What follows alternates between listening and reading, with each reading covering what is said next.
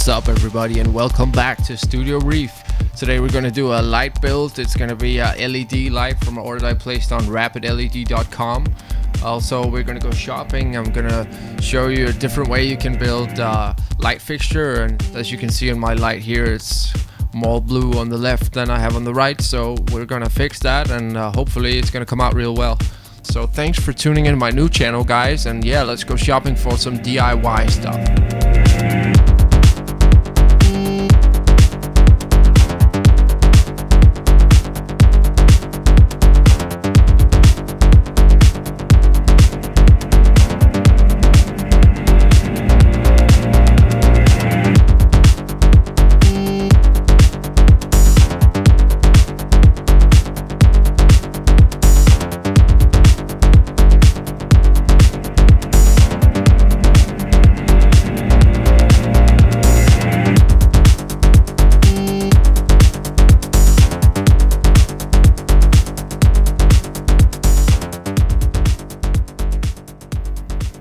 Alright, so now that we have a heatsink and we have some soldering equipment, it's time to move over to the unboxing of the LED order that I just received.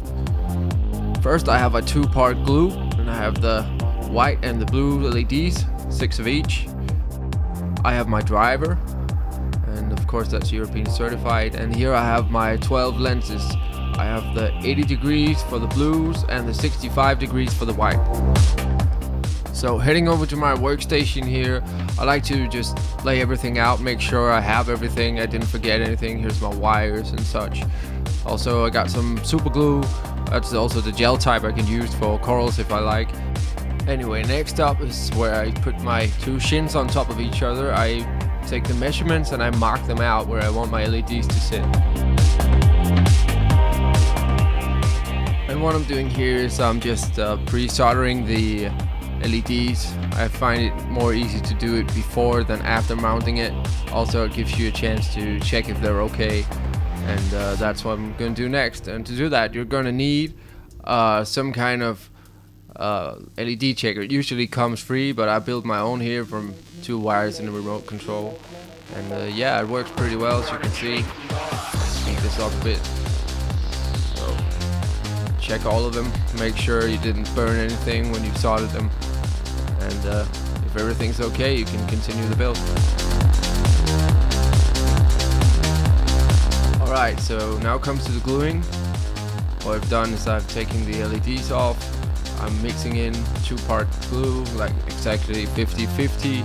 What you can do is you can go check out Reef. He explains it a lot better than I do anyway.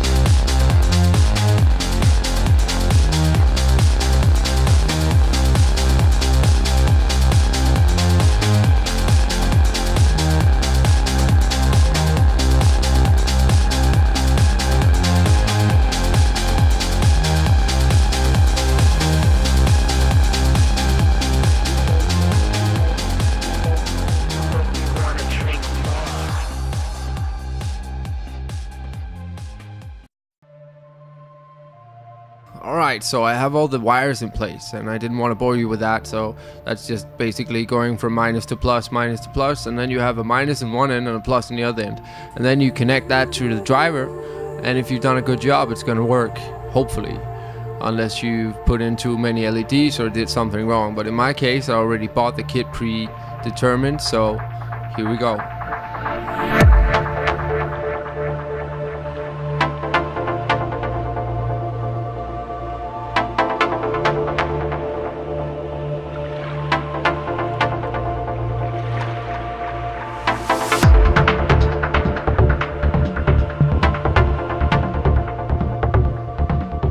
So now that it works, it's time to figure out how hot this thing actually gets. So I'm gonna leave it like this for 2 hours at this point and try and pick it up like so. You know, just feel the heat sink and see how hot it is. Am I gonna be able to start a fire with this thing, or is it safe to put in your reef tank? Especially if you have a wooden canopy like I have. You definitely need this testing before you move on to the next step.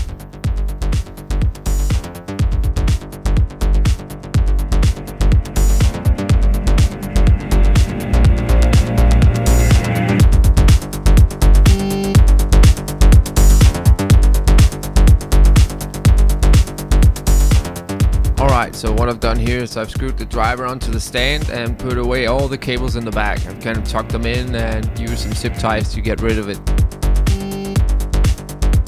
What I'd like to do is start from the top of the canopy and just work my way down and make everything look good.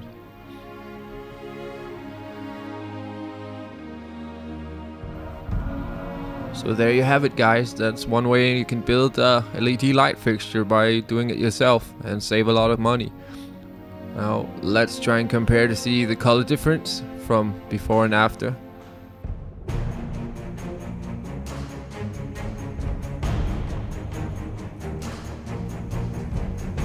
So I hope you enjoyed the video, guys. Thanks for watching, and I'll see you next time. Bye bye.